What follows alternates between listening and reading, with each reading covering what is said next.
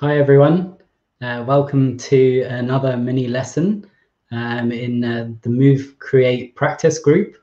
Yesterday we had a great lesson from taught by Paul, and I hope everyone tuned into that and maybe they had a good time. Today we have another amazing Feldenkrais practitioner called Erifily. She's based in Greece, in Athens. And I had the pleasure of interviewing her before for the Feldenkrais Awareness Summit that was a couple of weeks ago. So I'm pleased that we've managed to bring her on to this mini lessons as well. So without further ado, here's Erifily. Hello. Hi. Welcome. So yeah, I guess a little bit about you. Maybe what you're interested in, your background, Sure. just so we have a bit of context. Well, this theme of creativity is really at home for me because my actual degree was in graphic design. So, I think there's, for me, this idea of maturation that we're trying to find in Feldenkrais has a lot in common with the creative process as well. And one angle that I'm particularly interested in is this idea of getting comfortable with the unknown, of being able, to experiment and not get attached to things, to let go. So the creative process is like that as well. And when I was in a graphic design school, one of my most difficult problems I had was when I got an image in my head of what it is that I wanted to do. And then trying to do it, in reality, it wouldn't, come out right. And then I would try to fix it, and I would fixate on it. And instead of, scrapping it or maybe, change the idea somehow, I would get stuck with this idea in my head. And I think that body image is a lot like that too. So we kind of get stuck with our body image because it feels safe and it feels familiar. Could you maybe explain what you mean by body image? Oh, yes. Yes. No, I mean the way we sense ourselves. And like, for example, this is a very good one. When I had a baby, I thought that I was very skinny until 2 years after, when I saw pictures and I was like, oh, I'm fat. And by the time I got skinny, well, not skinny, but like thinner again, I still felt fat. And I found that, there was a delay in the way I would view myself because my body was changing in such a lot of different ways fast. My brain had a delay. And I would always be behind my image, and I would look at videos and audios from 6 months before or a year before, and I couldn't believe that was me. So for me, identifying with the body is also making it kind of like an object, and the body is more of a process than an object. So this is the idea I intended to look into with this lesson I call Bodyprints. It was inspired by this guy, Yves Klein. This is one of his works. And what he would do is he would paint bodies in this very beautiful blue, which is copyrighted to his name. It's a Klein blue. It's very Greek blue as well. Yeah. And he would get people on sheets of paper or canvas, and he would make these body prints, and they would be different shapes and how we have images, we can visualize things. So if you close your eyes and I ask you to think of a fingerprint, the idea is very clear for you. Almost everybody can envision, can imagine a fingerprint. And it's the same with a footprint. If I ask you to think of a footprint, maybe you're thinking of, wet footprints on concrete or, on the beach or I don't know if you have another idea. You can write it in the chat also. And, well, if you think of a body print, it's not so clear because it's not something we're used to think about. So starting from this image of, being a stamp and printing your body, we will do a lesson lying down, and we will explore how this body print changes with awareness and with a few movements. Sounds great. So I forgot at the beginning just to remind people that part of the reason that we're running these free mini lessons is to do with Tiffany's 3 free days of library access, which you can access via some of the posts in here and also on her website. She also has 2 upcoming workshops tomorrow, one at 11 a.m. EDT and one at 1 p.m. EDT. So I just remind people at the beginning, if they're watching, if they're interested in that, the lesson tomorrow at 11 is emotional intelligence. And then there's an introduction at 1 o'clock with Deborah Bowes, an introduction to mind mapping. And she's going to teach a face lesson as well. So both of those things very interesting. Sorry, I apologize for interrupting you.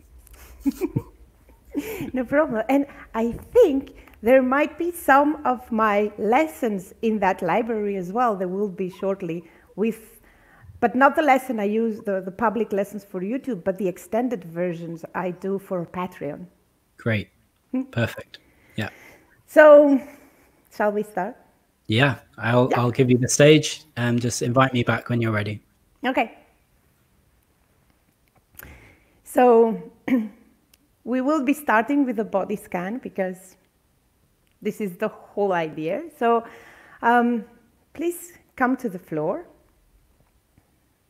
and take a few moments to feel the way you contact the floor.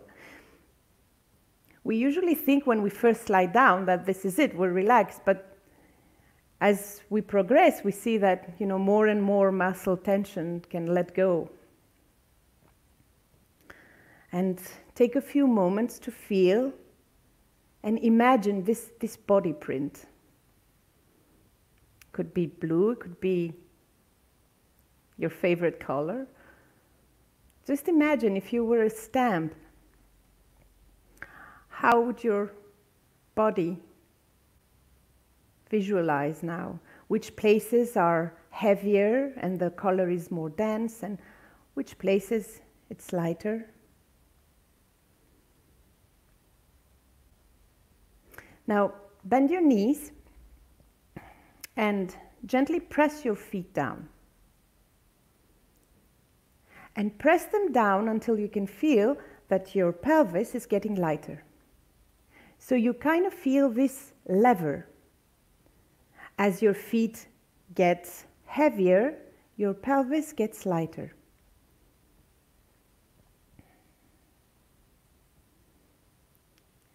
And let your pelvis come down.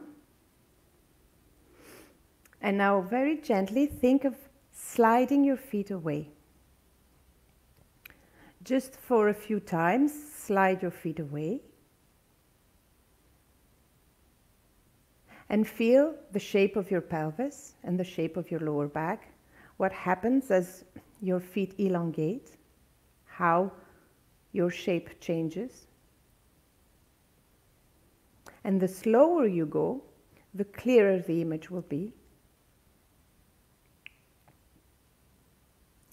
So as you gently slide your feet away, the movement begins in your pelvis, and then it comes up your lower back, and then you can feel the change of the contact through your spine.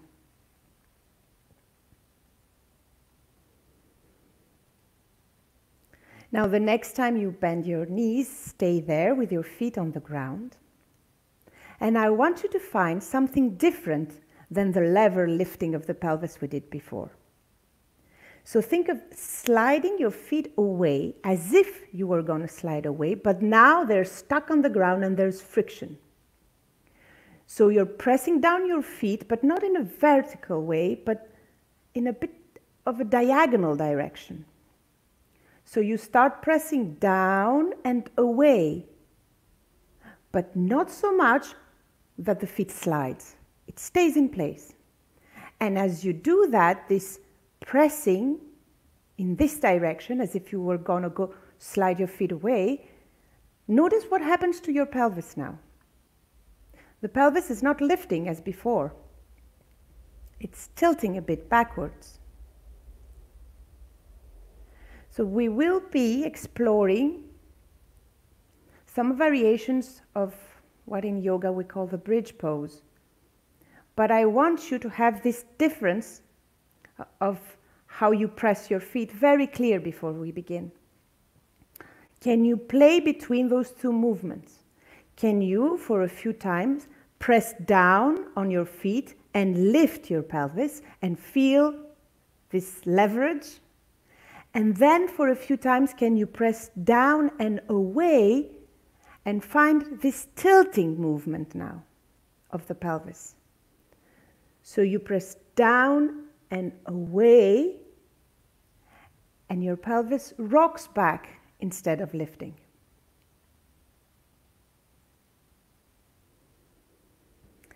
And let that go. Let your feet be long and rest. And I never, coming from yoga and dance, I never understood what this resting thing is in Feldenkrais. I was like, it's not such a hard physical activity, but it is a mental activity. So for me, resting has not been so much about resting our bodies, especially in those very slow movements, but of resting the attention. Can you, for a few breaths, forget everything, let your attention roam free? And then with your next breath, bring it back to your body, refreshed. So we will be taking now our first print. And this print is different than the previous because this print, I want you to remember. I want you to remember until the end of the lesson so you can be able to compare. We'll be doing it 3 times. So take a few moments to really feel how the weight is being distributed on the ground, the weight in each shoulder, and the feeling of your ribs touching the ground and the lower back and hips, the weight in your calves, in your heels. Can you find a clear body print? Can you make the image clear in your mind, in your mind's eye? And now, bend your left knee only. So now your left knee is bent, your left foot is standing, and very gently you're going to be pressing through your left foot. And we want to find again this pressing of down and forward, slightly forward, so that your pelvis doesn't lift, but it rolls on the floor. So press and release. Keeping your knees looking towards the ceiling so that your knees don't come in, your knee doesn't come inward or outward. Press down through your foot, down and away, and feel how your left hip is getting lighter and how your pelvis is gently rolling now to the right and back. And can you follow this movement up your spine? Can you allow the whisper of the movement to be heard? Keep your breath soft and deep. And feel how is your body rolling now on the floor? How is the weight shifting in your lower back, in your ribs? From your left shoulder blade to your right.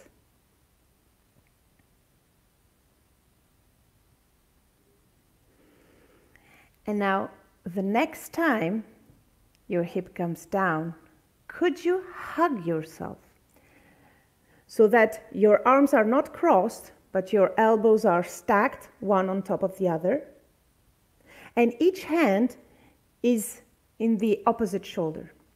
So you're hugging yourself, and again, in this position, you start pressing through your left foot, rolling your pelvis, rolling your ribs, and noticing now, where do your elbows look? How do your elbows turn?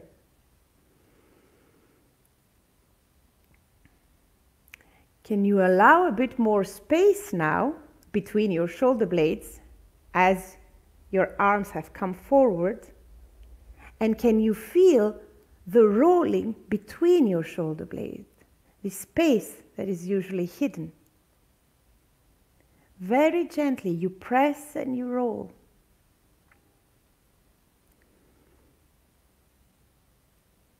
And this rolling movement is effortless, like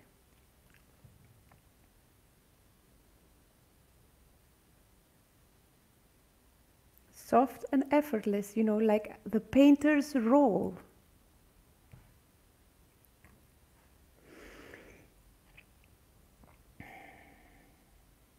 Let your arms come down and just a few more times press through your left foot, roll and feel the movement as it goes up your spine. Is the back of your head following and rolling as well?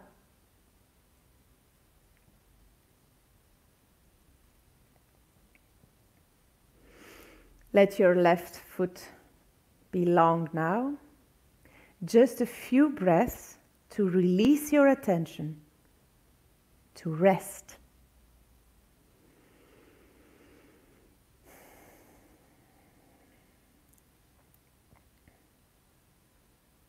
And although from time to time I'm not very much a fan of symmetry, today we will be doing the other side. So bend your right knee, stand your right foot.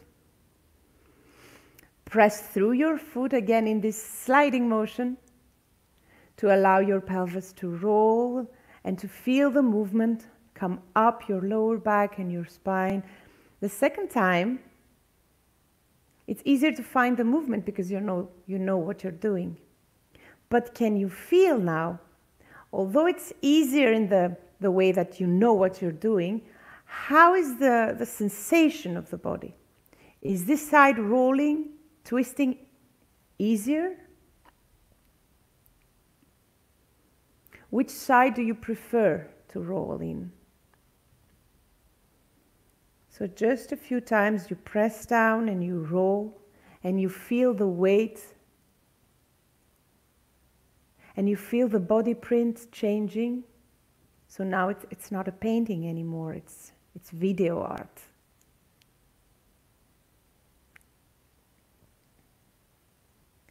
And what happens if you hug yourself now? And in hugging yourself, how did you do that? Which arm was on top? Could you change your arms and see if it feels strange and unusual?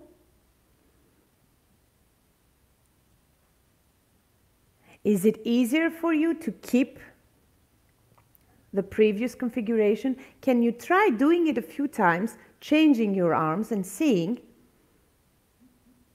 if it's just habit that makes it feel different, or if it's really uncomfortable, there's a real difference to it. Or if, as you do and you try one and then the other configuration, it slowly blurs and becomes easier to do both, and the difference gets smaller. There is no right and wrong. We're not looking for concrete answers. We're just exploring. And let your arms go. And again, for a few times, you press through your foot and you feel how do you roll? How does your body print changes? How is the movement of turning now for you?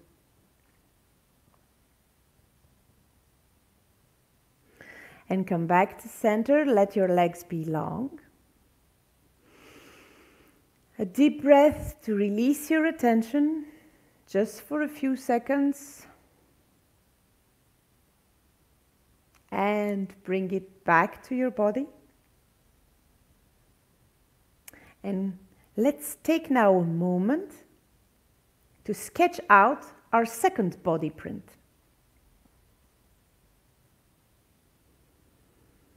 Feel the space between your shoulder blades and the way your ribs touch the ground, your lower back and your hips, your feet and arms. Can you remember your first body print and bring them next to each other in your mind's eye?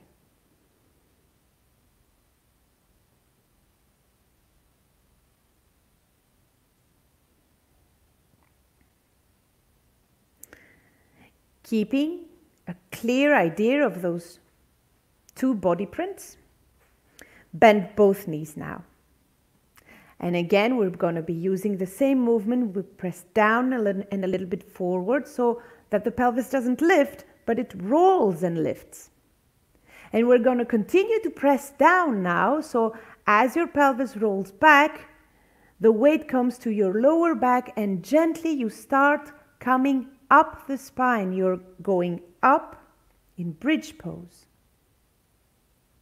And maybe you would need to bring your shoulder blades a bit together so you make sure there is no weight in the back of your neck.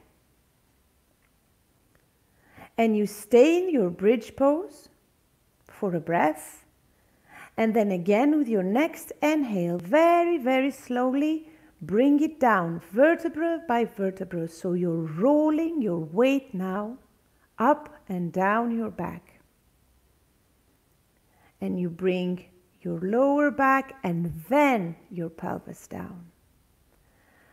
And you take a breath and again you push through your feet, roll your pelvis back and start lifting one vertebra after the other. Can you really feel the movement shifting and rolling inside you? How much of your back do you feel on the floor as you roll up and down? Feel the width of this movement now on the floor. And the next time you come up to bridge pose, bring your weight more onto your right side, onto your right shoulder blade. So it's something like 60-40 or 70-30. And with more weight in your right shoulder blade, can you begin now to roll your weight up and down your back, but to the right of your spine. So now you come down from your right shoulder blades, you roll the weight down to the right ribs, to the right side of your lower back and your right hip. You take a breath and then again pressing through your feet, you roll up the right side of yourself. And feel, how is this movement for you now? Just a few times, roll up and down slowly, really feeling how the weight goes, slides down. So there are no gaps. It's like a ball continuously rolling. And the next time you come up, can you change sides? So now you bring more weight on your left shoulder blade. And you gently, gently roll down from your left shoulder blade. You roll the weight to your left ribs, to the left side of your lower back, onto your left hip. You take a breath. And again, you push your feet to start rolling your weight from your hip to your left side of your lower back, your left ribs, your left shoulder blade. How does this side feel? Is it easier? Is it more difficult? Is it cranky? Sometimes we don't have the words for it. These bodily sensations, especially when we're just beginning to explore them, it's okay. I like working with images, and I find, just to sometimes to observe the weight and observe the shifting colors of the weight can be just as powerful as finding words. Oh, this left feels like this, right feels like that. So the next time now you come up, can you bring the weight again equally to your shoulder blades? And for a few times you roll your weight back and down. You come up and down in bridge pose. And feel now, how is your back coming down on the ground? This little pathway we were rolling up or down, is it getting wider?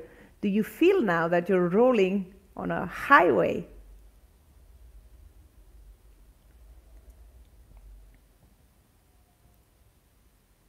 And then the next time your pelvis comes down, stay down, elongate your feet, take a moment to rest.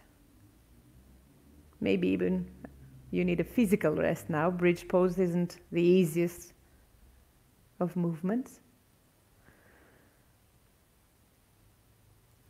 Take a breath and allow your attention to roam free for a few seconds.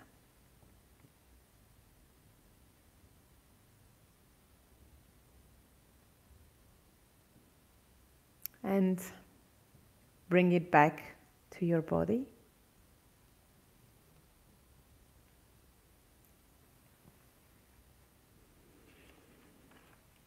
Now, let's make our third body print.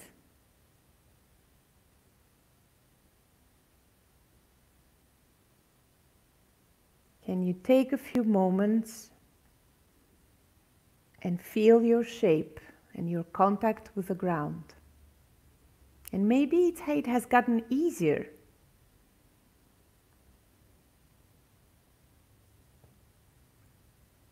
Practice might not make us perfect, but it certainly makes us better.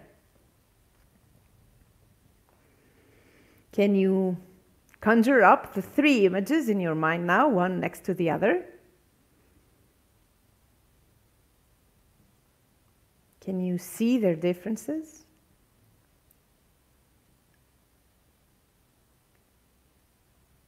And if you do, leave a comment, because I'm very much interested in other angles and how people see these lessons. Each of us have such different ways of imagining. I find it very interesting. Bring your knees now, your left knee now. Bend your left knee. You keep your right one down. You press through your left foot and gently roll. So we find this diagonal path again, this rolling on the floor. Is this path become wider too? Is it becoming a highway? Can you feel more of yourself on the floor? Does it feel heavier or lighter, wider or narrower?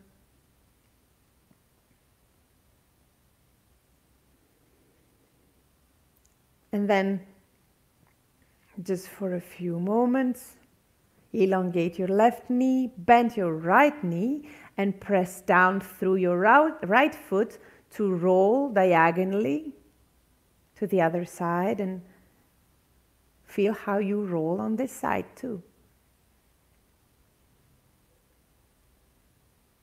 Explore the image of the body. If you were covered in paint, what would the mark you're living be?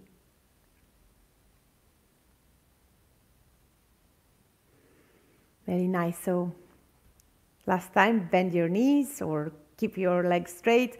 Take a breath to let everything go, let your attention go.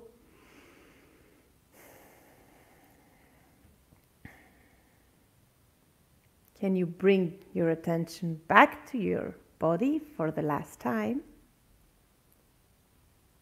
And keep your attention to your shape now as you come from lying to sitting and from sitting to standing. And maybe you can stop here, or maybe you can just walk around the room and imagine your body print, three-dimensional now, in space. And I hope you enjoyed the lesson, and thank you for being here. Great. Hi, Joe. Hi. So I thought I'd just pop back up. So, I mean, that was, yeah, I mean, I really like the idea that the body image is, sorry, before I ask you a question, just for everyone that's done the lesson, if you want to share in the comments what you felt, any experiences you had, if you've got any questions for Erifily, then she can obviously go through afterwards and connect with you. So please do that. We'd both appreciate hearing from you, and I'm sure Tiffany would as well. Yes, it's, you know, teaching live is one thing. Teaching online, I find it like sometimes I feel like, you know, a pilot that's been blinded. So getting feedback is so amazing, because one of the interesting things in teaching ATM is seeing how people understand things differently and react differently. And here we're kind of blindfolded in a way. So the comments are really illuminating. Yeah, we feed off those a little bit. So, so yeah, I mean, you know, one of the things that I wrote down was that like this process of understanding that the image that we have of ourselves is an evolving process. I mean, oh, I lost you again. Okay, Hello, you can hear me now? Yeah. The idea that the idea we have of ourselves is an evolving process. And that, you know, like through the lesson, you gave different examples of the body image changing in some way. And I just wondered if you kind of like, I don't know, had some thoughts on how that relates to creativity. Because in my thought process, I'm like, so if I'm different now than I'm going to be in 5 minutes, and I'm a process, I'm not a fixed entity, then what I would create in 5 minutes would be very different to what I'd create now. Does that make sense? Yeah. I don't know. I just wondered if you have some thoughts on that. I'm more of a chaos person than an order person. So for me, it's much more difficult to get into to try and analyze things. So I always try to find more ways to analyze myself and kind of contain myself in a way. And you know, they say there's lumpers and splitters. So there's the people who see differences in things and the people who see the similarities. I tend to see the similarities. I'm very interested in you know, the web between things. And I think that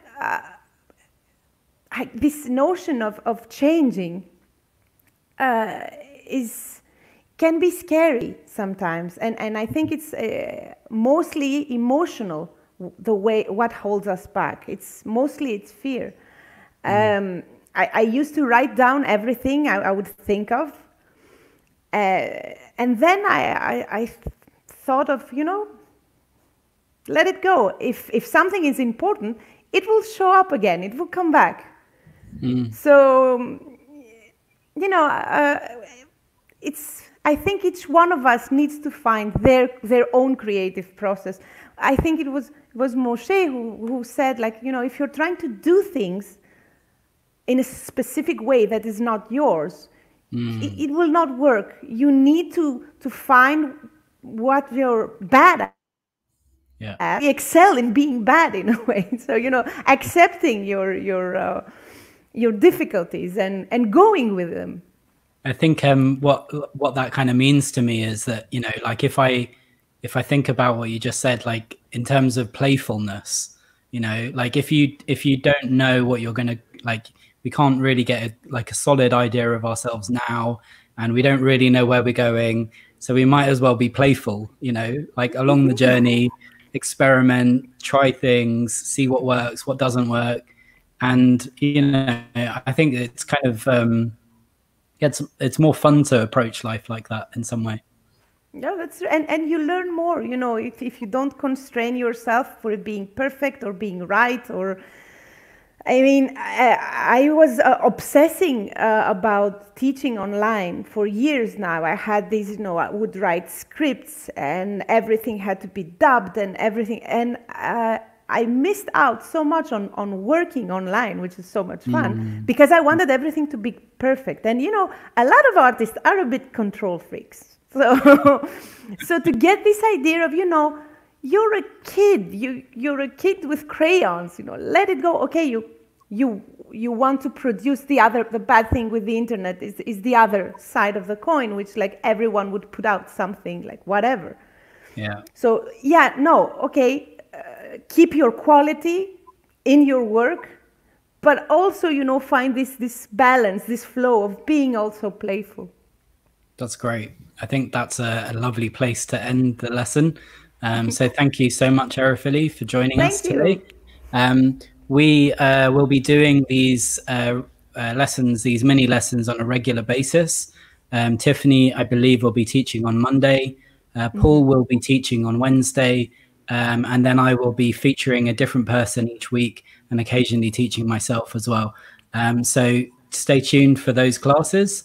Also, to give everyone just another update, that at the end of the month, which is, I believe, tomorrow through to Sunday, there's 3 free days of library access.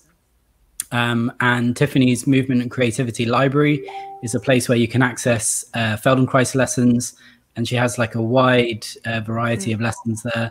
And Erifily will at some point, I don't know if they're already up, but you'll have some lessons. I haven't checked, but I've been through the library and before, for like 2 or 3 years ago, and it has like some amazing classes, and yeah, I have to check it again. It's been some time. So 3 free days access tomorrow till Sunday. And there's also Tiffany is teaching a lesson at 11 Eastern Daylight Time to do with emotional intelligence. And Deborah Bowes, who's a Feldenkrais trainer, is teaching a little free introduction to mind mapping. And I've had a look at the program and what she's talking about, and I'm really intrigued by it personally. So I'm a bit like you. I'm not someone that kind of organizes and plans spreadsheets. We need this. yeah, exactly. Yeah. So mind mapping maybe is a nice way to bring that together. So thank you, Erifily. Thank you. I don't know if there's any way that you want people to contact you or anything you want people to know about. I think it's somewhere up there. There's like my email and my my website and my YouTube, Instagram. I'm trying to get the hang of it. So Erifily has a load of really great short lessons on YouTube that you can access.